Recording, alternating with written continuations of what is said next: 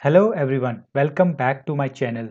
In today's video, we are going to discuss about cost function and surfaces and the gradient descent.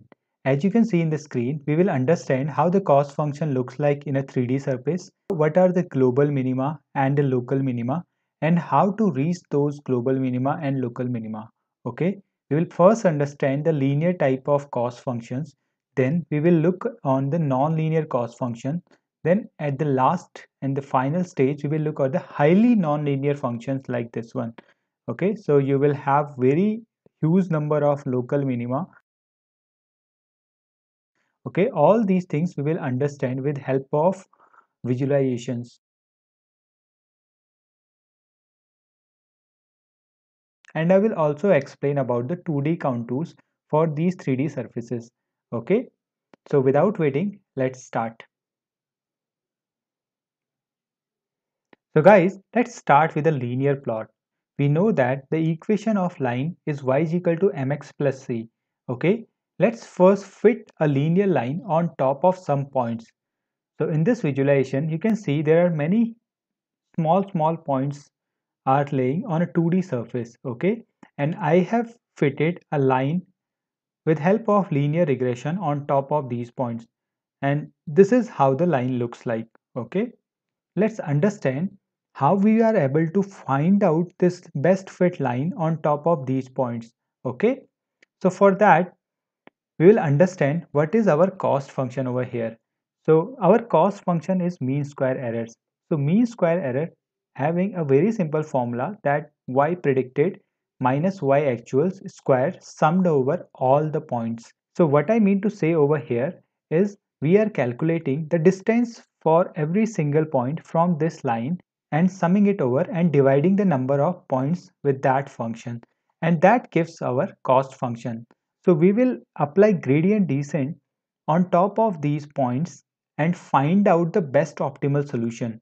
If you see the cost function, the yi is equal to mx plus c. This msc is actually a function of m and c parameters of your lines. So we optimize those parameters with help of gradient descent. First we start from a random point and then we start changing these points towards the decreasing slopes. So guys, I have already explained in my previous video how gradient descent works in case of 2D functions. You can check out that video after completing this one. So now let's discuss about a nonlinear function. Here I have generated a nonlinear function, a spiral type of function, and it has some points over here. So if you see this function over here, you cannot fit a line on top of these points. So we can utilize a neural network which have nonlinear functions like sigmoid and all. And I have also explained all these functions in my previous videos. So let's understand how the solution surface looks like for these nonlinear surfaces. So guys, we all know that we start gradient descent from a random point and try to reach up the valley. So if you see, this three-dimensional plot shows up the errors what we got while doing the gradient descent. So suppose that you have three parameters x, y, z in your equation. So you give some random number to your parameter, suppose on top of this hill, then you find out where you are getting the highest slope. So you will start moving towards the hills, okay, like in this way. And if you see the lowest part of this 3D contour, you see the blue points. So these blue points are the local and global solutions. So guys, we know that if you are starting from this hill, you may be able to reach this point after applying the gradient descent. And if you are starting from this point, then you may be able to reach over here, somewhere over here. Okay, so these three are like x, y, z are the solution of this one. So whatever point is the lowest point among all this surface, so you will be able to see from the downward side. So as you can see that you are having the lowest point over on the corners over here. So these are the lowest point. So these are called the global solutions, and you have some points over here.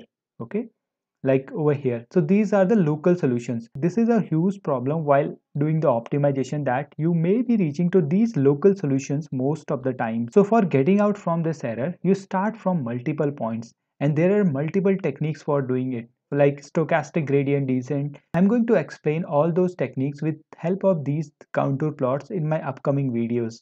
Okay, so if you are first time visiting this channel, don't forget to press the bell icon and the subscribe button.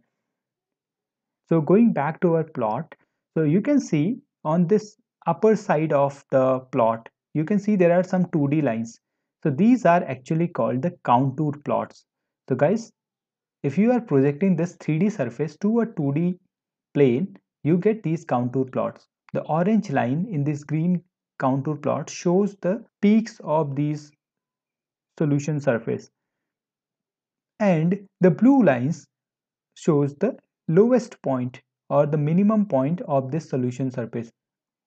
So you have to reach the global minimum or the lowest point in this surface. So this is a simple way to visualize your cost function. In actuals, you will have a very high dimensional surface that you cannot visualize at once. So you try to start these gradient descent for every single parameter to reach to the lowest point of these valleys. Okay. So this is a highly random solution surface. You can see that there are huge number of points from where you can start. Okay, and there are huge number of minimas for this function. You have to start your algo or your gradient descent from huge number of peaks. So these are the initial point you need to provide so that you can reach to the global minima. So that can be done with hyperparameters tuning. I'm going to explain all these concepts in my upcoming videos. Okay guys, if you see the top surface of this plot, these are the contour plots for this surface. Okay, so your solution surface can be like this one and or this one. Okay, so if your surface is like this one, it is easy to reach to the global minima, and if your surface is like this one, it's pretty difficult to reach to your global minima. So guys, this is all for this video. I hope you found this pretty interesting and helpful to understand the concept behind cost function, global minima, local minima. If you are first time visiting to my channel, don't forget to press the bell icon and the subscribe button. I'll be coming up with new videos where I will explain the Adam optimizer, the RMS prop optimizer, and the stochastic gradient descent. Okay, with that we will close today's session. Bye bye guys, take care.